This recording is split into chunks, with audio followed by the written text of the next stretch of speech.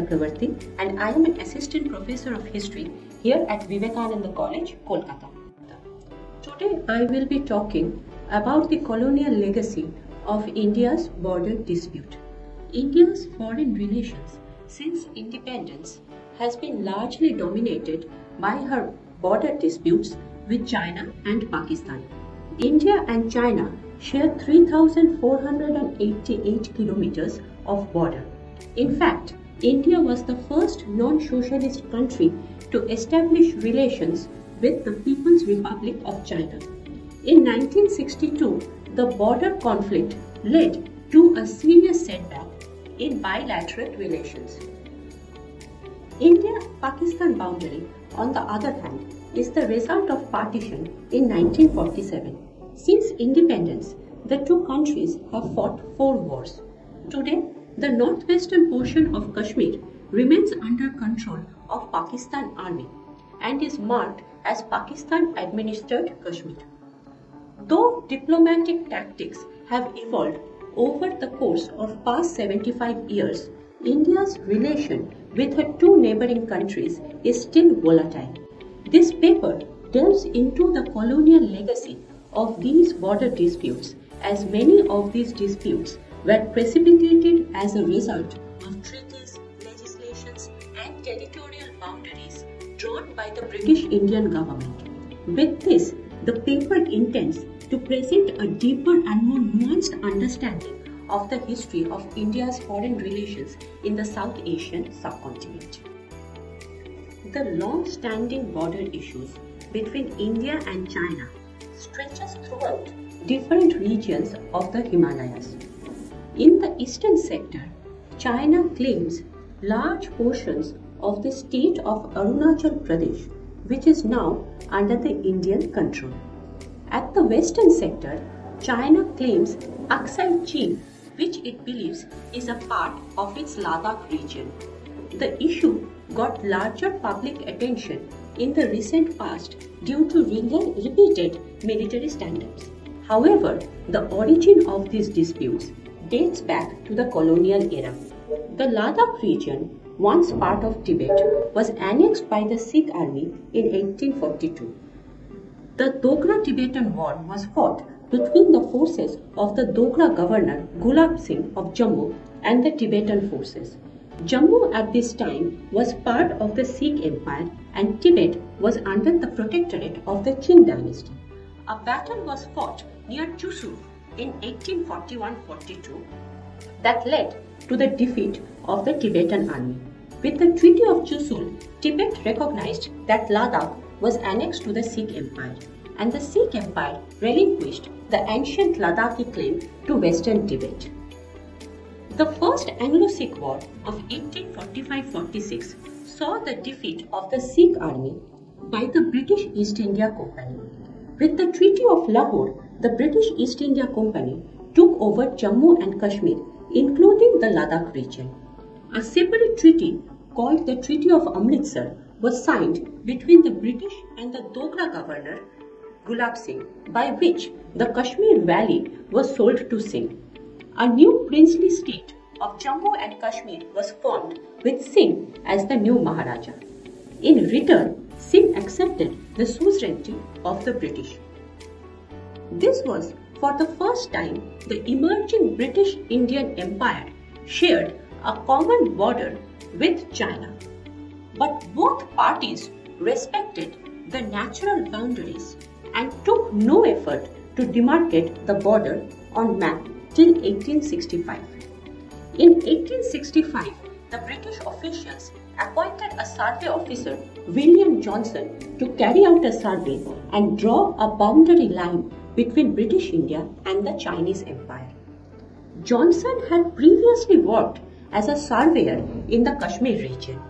Starting in 1862, he worked from Leh in Ladakh, surveying all the way up to the Chinese frontier. Johnson suggested that the border of the Dogra state touched the Kunlun Mountains north of the Karakoram range. He placed the entire Aksai Chin as a part of Kashmir. The Johnson line received further endorsement from the chief of the British military intelligence, Sir John Ardagh. After some modifications, the Ardagh-Johnson line became the northern boundary of the British Indian Empire. Ardagh was concerned about a possibility of Russian expansion as China weakened and found this boundary as more defensible. Though the Johnson line was never officially presented to the Chinese, in 1893, a senior Chinese official in St. Petersburg provided maps of the region to George Macartney, the British Consul General at Kashgar. The maps broadly coincided with the Ardagh-Johnson line. In 1899, the British government proposed a reversed boundary to the Chinese. This boundary made the Karakoram mountains a natural boundary between the two empires. It placed the Lindsey Tang Plains in India and Aksai Chin proper in China. This boundary was preferred by the British on several grounds. It placed the Indus River watershed within the British boundaries and placed the Tarim River watershed under Chinese control. Placing this territory under Chinese control would create a further obstacle to Russian advance in Central Asia. The British presented the Macartney-MacDonald line to the Chinese in 1899 in a note by Sir Claude MacDonald. The Chinese government did not respond to the note. In 1933, a pro-Russian leadership was established in Xinjiang. Following this, Russia carried out several mining surveys in China. The increasing Russian activities in neighbouring China and its territorial surveys alarmed the British Indian government. The British government now abandoned the Macartney-MacDonald line and shifted their stand back to Johnson line by claiming the sovereignty on the whole of Aksai Chin. However, no measures were taken to establish border outposts or create physical demarcation of the border with China. This policy was continued until the independence of India in 1947. When it comes to the eastern sector, British India and China shared no common border before 1862. After the annexation of Assam and subsequent areas during the Anglo-Burmese Wars, British Indian government gained control over the Brahmaputra basin and extended its borders up to China. Traditionally, Tibet had been a protectorate under Chinese Empire, but following a British invasion in 1903, the Qing government in China decided to bring Tibet under its direct control. In 1913, taking advantage of the weakening central control, Tibet declared its independence. When the newly formed Republic of China laid claims to all territories of the previous Chinese Empire, Tibet approached Britain to secure its boundaries against Chinese interference.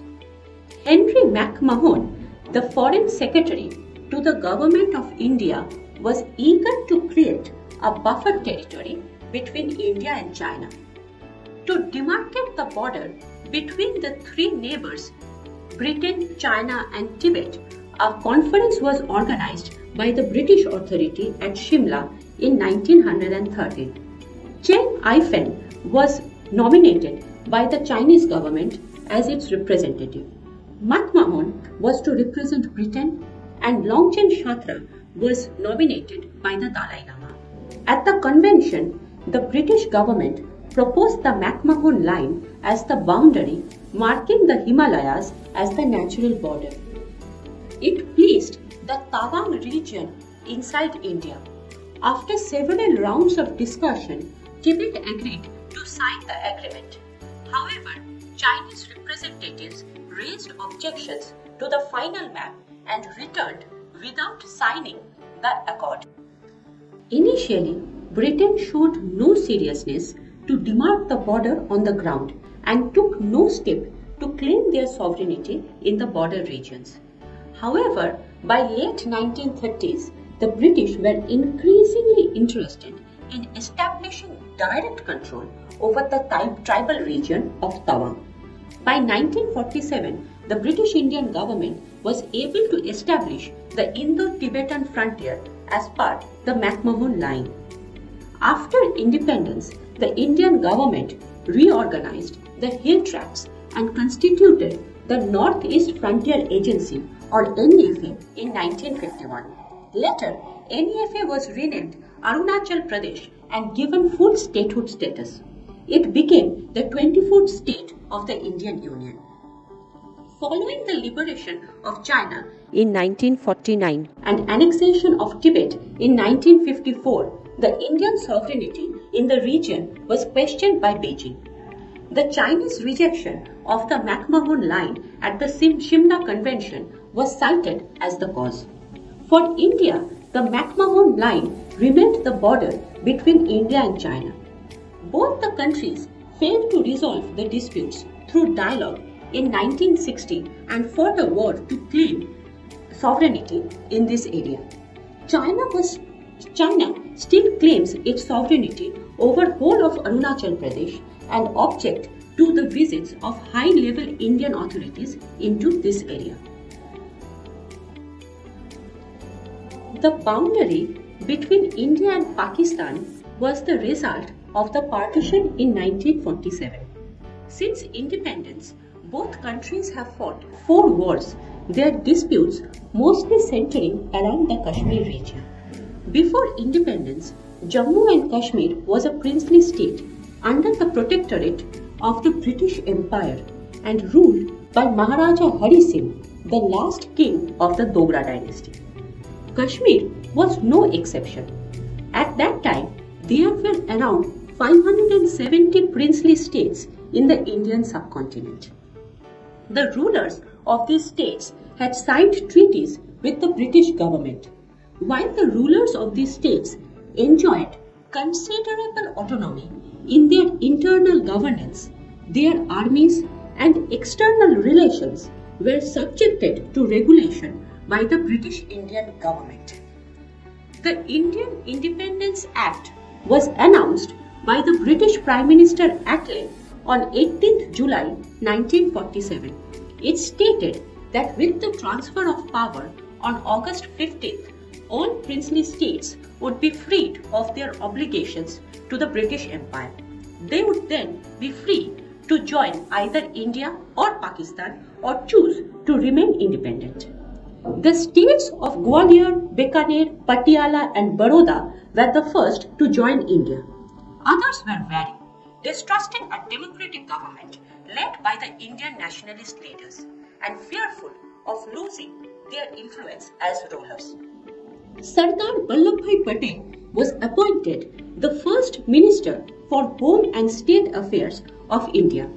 He was given the responsibility of forming an united and secure India in time for the transfer of power. Patel was recognized by his peers as a man of integrity and practical acumen. Patel asked V.P. Menon, a senior civil servant, to become the secretary in charge of the Home and States Ministry. Together, Patel and Menon devised a formula to propose to the rulers of these princely states. The instrument of accession was the official treaty that would be signed in between the government of India or the government of Pakistan and a princely state. Actually, the concept of the instrument of accession was first introduced in the Government of India Act of 1935 by the British Indian government. Interestingly, this instrument of accession became important during 1947 for integrating the princely states into India or Pakistan. According to the basic tenets of the treaty, the government of India would control only foreign affairs, defense and communications, leaving all internal issues to be administered by the state. Once the instrument of accession was signed, the state would be represented in the Constituent Assembly of India, thus becoming an active participant in framing the new constitution. Patel assured the monarchs that after acceding to India, they would be allowed to retain their property and estates. Further, they would be fully eligible to run for public office. For the loss of their income, the monarchs would be compensated with a privy purse. From June to August 15, 1947, more than 550 princely states signed the Instrument of Accession with India. Maharaja Hari Singh, a Hindu king of a Muslim-majority Kashmir, was equally hesitant about acceding to India or Pakistan. He felt his Muslim subjects would not like joining a Hindu-majority nation. On the other hand, he wanted to avoid joining India. He personally believed that Kashmir could exercise its right to stay independent. This belief was backed by Sheikh Abdullah, the leader of Kashmir's largest political party, the National Conference. However, both India and Pakistan coveted this Himalayan kingdom. Hari Singh signed a standstill agreement with Pakistan but did not make his decision by August 15th. Pakistan was concerned about the delay and wanted to prevent any possibility of Hari Singh joining India. On October 1947, Pakistan permitted tribal militias to cross northwest frontier into the state of Jammu and Kashmir. They received support from irregular Pakistani forces. India offered military assistance to the Kashmiri government on condition that the Maharaja would sign the Instrument of Accession with India. Maharaja Hari Singh finally signed the agreement on 26 October 1947. The Instrument of Accession guaranteed limited access to India in Jammu and Kashmir on matters of defense, communications and foreign affairs. In return, the Maharaja declared the accession of the state to India. In 1948, National Conference leader Sheikh Abdullah became the Prime Minister of Jammu and Kashmir. In 1949, Sheikh Abdullah and Maharaja Hari Singh agreed that Jammu and Kashmir should remain united with India, with the state retaining maximum possible autonomy. A special status was given to the state of Jammu and Kashmir by the Indian Constitution under Article 370. This article exempted the state from the Indian Constitution except from Article 1 and Article 370. It allowed the state to frame its own constitution. As per Article 370, state of Jammu and Kashmir had total control over all the items of the Union list except defense, foreign affairs, finance and communication. It also restricted the Indian Parliament's legislative power in respect to Jammu and Kashmir. On August 2019, the Government of India revoked the special status of Jammu and Kashmir under Article 370. 3 of the 4 wars fought between India and Pakistan have been regarding Kashmir.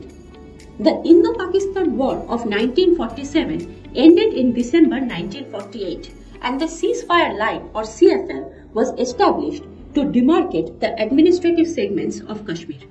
The war of 1965 ended after thousands of lives have been lost. India recorded a victory, but heavy damages were incurred by both nations. The Kargil War of 1999 was the first ground war between the two countries after they had developed nuclear weapons. The conflict led to heightened tensions between the two nations. Today, the northwestern portion of Kashmir remains under the control of Pakistan and is marked as Pakistan-administered Kashmir. In 1962, China occupied Aksai Chin.